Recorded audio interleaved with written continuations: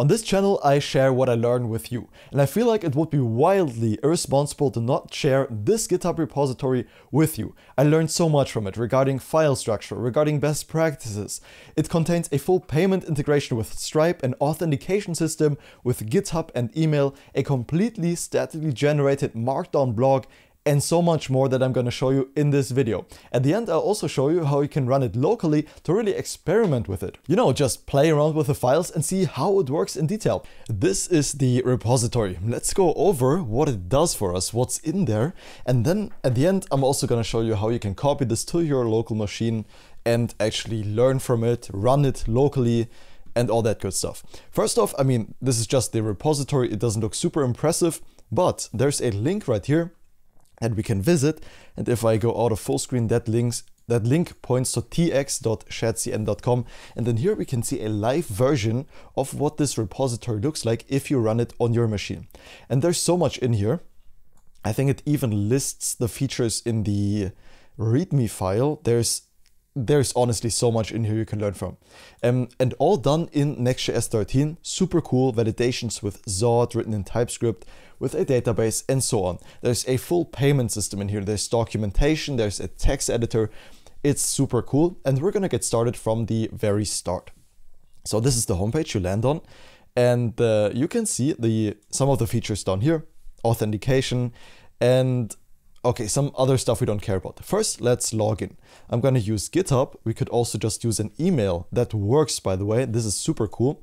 I'm gonna sign into my GitHub account right here. That's gonna redirect us. So the authentication is fully working. It's super cool. Also with email, a lot of people asked about that. The reason I don't do that in my normal open source projects is because it adds a lot of overhead, because email is not as simple as the regular auth providers. And then here, this is the dashboard you land in once you log in. We can create a new post like that, visit the new post. And by the way, this all looks beautiful, right? This is not only clean code in this repository, it's also beautifully done and styled. So we can create posts. This is what this is all about, right? It's kind of a paid system where you can have 3 free posts. And then beyond that, we can see a toast notification, your post has been saved.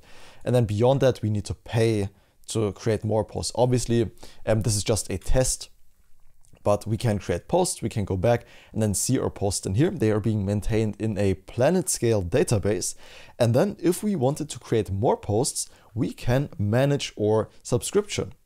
This is done using Stripe. There's a full Stripe integration in this. For now, I'm gonna cancel my plan because I already tried this out. Let's cancel the plan and then go back and actually resubscribe. Really quick, the payment system thought that I already paid for 1 month, therefore I couldn't do it with the same account. So here's me logging in with another account. And the cool thing is, depending on whether we have already created an account for this or not, it's gonna send us a different email. So first off, it's gonna send us a register email. And then if we already have an account, a sign in email, which is very well done. And it uses something called Postmark for that under the hood. Then we land in the dashboard as a logged in user that currently is on the free plan. So now let's try out the whole Stripe integration. We can click upgrade to Pro. That's gonna forward us to the Stripe homepage, or the Stripe checkout page rather, with a $19 per month subscription. And what we can do is use a test Stripe card to simulate the payments. So we can say Stripe test cards. And I think the test card is 4242 and a bunch of 42s we can use to simulate a successful payment. We can put any date in the future and any CVC, any name, does not matter. Hit subscribe, and that is gonna successfully subscribe us to this Pro plan of the application. And now you can see we are on the Pro plan. So if you want to learn how to properly do a Stripe integration into your app in Next.js, I think this is one of the coolest ways to explore that for yourself. I looked at the whole code. I did the Stripe integration from this repository myself in another app. It worked super well. Honestly, it's very, very cool to learn from that. We have user settings, and these don't seem to work right now. Interesting. They worked before, but apparently they don't right now. Probably because I logged in by email and not by Google account. So we can't really change the display name. That might be it. But now we can create more posts because we are on the Pro plan. That's one of the features in this repository. Also, we have a blog, and you write blog articles using Markdown. There's a whole integration for content layer and Markdown, where you can just write Markdown, and everything in here is included, right? You have these code blocks that are beautifully displayed, the headings, and so on. And this whole blog article is written in Markdown with a table with highlighted words. I can zoom in so you can see this a bit easier. Very, very cool stuff. And then we can go back to see all posts down here. And that's not all. What you can also do is go into the documentation. And this is kind of a inception of documentations, because this documentation is open source as well, right? You can learn how this is done exactly.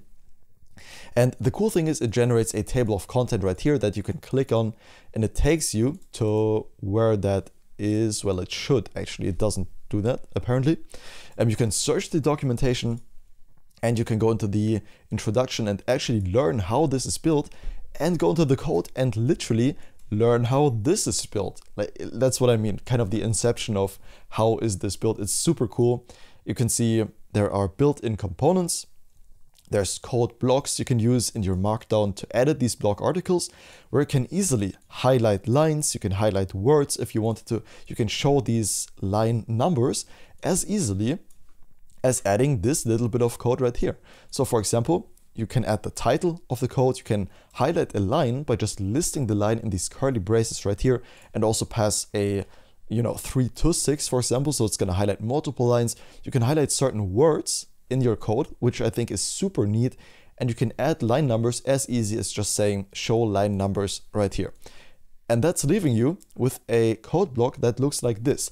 How cool is that? It's syntax highlighted at build time, by the way. There's no JavaScript shipped to the browser to highlight this at runtime, but rather whenever you build or deploy the application, it's gonna generate all these static files for you, so way less JavaScript is shipped to the client. Super cool. There's a style guide, right? We can see all the content right here. So, this is documenting this application that we can see right here. But what you could also do is just take the code for the documentation and use it for your project, because you know how this is done.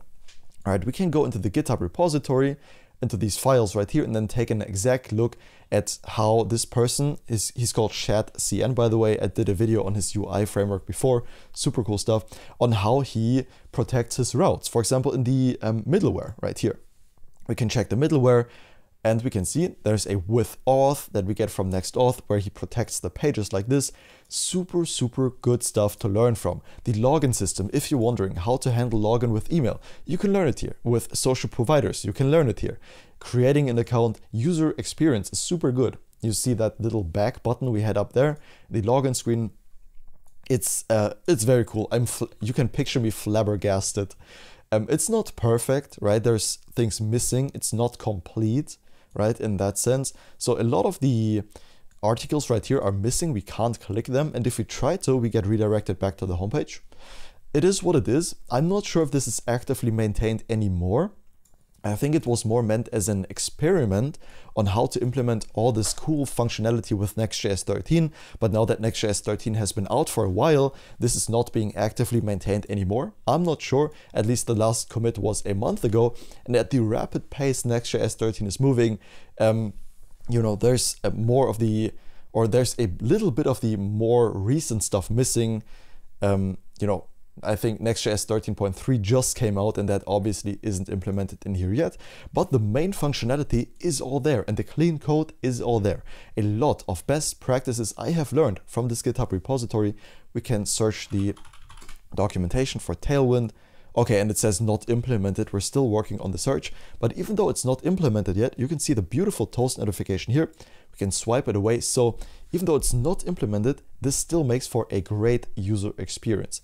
We can see guides right here that are similar to the blog articles, with the code blocks in here, with images in here, and quotes. Super, super well done. It looks beautiful. So even if you're not interested in the underlying code, which I think you would be, right?